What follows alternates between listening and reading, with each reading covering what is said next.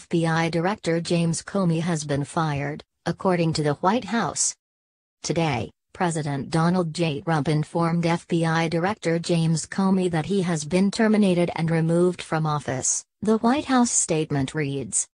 President Trump acted based on the clear recommendations of both Deputy Attorney General Rod Rosenstein and Attorney General Jeff Sessions, the statement continues.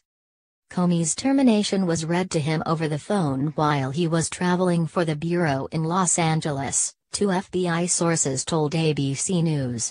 He was there for a field office inspection and a recruitment event this evening that's part of the FBI's efforts to boost diversity. A separate FBI official told ABC News that Comey first learned of his firing by seeing news reports on TV. The official said Comey was surprised, really surprised, and was caught flat-footed. FBI agents and staff are stunned by the news, FBI sources told ABC News. Inside the FBI, there are discussions about whether Comey will be able to address the bureau he led one final time, but it is not clear that will happen. Comey was spotted boarding a private jet at Los Angeles International Airport this evening.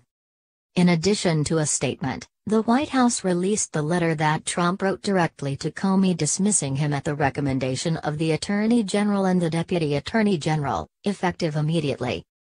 While I greatly appreciate you informing me, on 3 separate occasions, that I am not under investigation, I nevertheless concur with the judgment of the Department of Justice that you are not able to effectively lead the Bureau, Trump writes.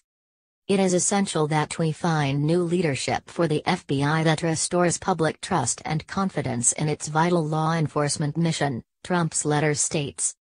While testifying in front of the House Committee on Intelligence on March 20, 2017, Comey took the rare step of confirming the FBI was investigating Russian interference in the U.S. election and any links between individuals associated with the Trump campaign and the Russian government, and whether there was any coordination between the campaign and Russia's efforts. Attorney General Jeff Sessions' letter to the president was also released, wherein he states that he has concluded that a fresh start is needed at the leadership of the FBI. It is essential that this Department of Justice clearly reaffirm its commitment to long-standing principles that ensure the integrity and fairness of federal investigations and prosecutions. The director of the FBI must be someone who follows faithfully the rules and principles of the Department of Justice and who sets the right example for our law enforcement officials and others in the department, Sessions writes. The letter from Deputy Attorney General Rod Rosenstein credits Comey with being an articulate and persuasive public speaker about leadership, but goes on to note that he cannot defend the director's handling of the conclusion of the investigation of Secretary Clinton's emails, and I do not understand his refusal to accept the nearly universal judgment that he was mistaken. Almost everyone agrees that the director made serious mistakes. It is one of the few issues that unites people of diverse perspectives, Rosenstein writes. Rosenstein says in the letter that it was wrong of Comey to say that the investigation into Clinton's private email server should be closed and that no charges should be issued.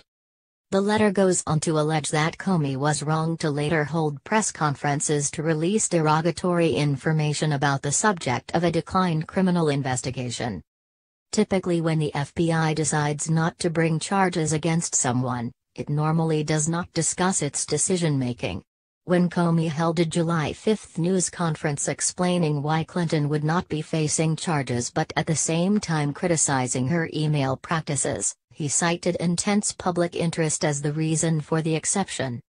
Trump praised Comey in late October 2016. Saying it took guts for Comey to announce that the FBI would be reviewing emails in the previously closed investigation into Clinton's private email server. During an interview on CNN Tuesday night, Anderson Cooper asked White House counselor Kellyanne Conway, "Why now are you concerned about the Hillary Clinton email investigation, when as a candidate, Trump was praising it from the campaign trail?" Conway responded, "I think you're looking at the wrong set of facts here.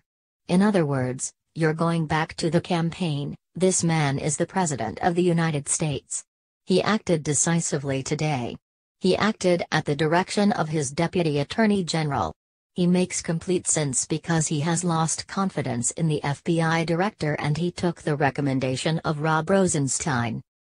She also responded to Senator Chuck Schumer's DNY comments implying that Comey's firing is a way to distract from the investigation into the Trump campaign's possible ties with Russia. Conway said the firing was not a cover-up, rather, it was about restoring public confidence in the FBI. This has nothing to do with Russia, she reiterated. She continued, this has everything to do with whether the current FBI director has the president's confidence and can faithfully and capably execute his duties. The Deputy Attorney General decided that was not the case. He wrote a very long memorandum about it. He presented that to the Attorney General. The Attorney General presented it to the President. The President took the recommendations as he says in his brief very powerful letter today. He took the recommendations and he agreed that the only way to restore confidence and trust was to have a new director. The acting FBI director is Andrew McCabe, who was Comey's deputy prior to his firing.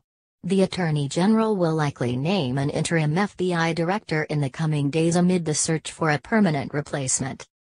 Trump has previously been critical of Comey, suggesting that his actions helped Hillary Clinton during the campaign, while Clinton blamed Comey and his late announcement about the FBI's investigation into her email server contributed to her Electoral College loss.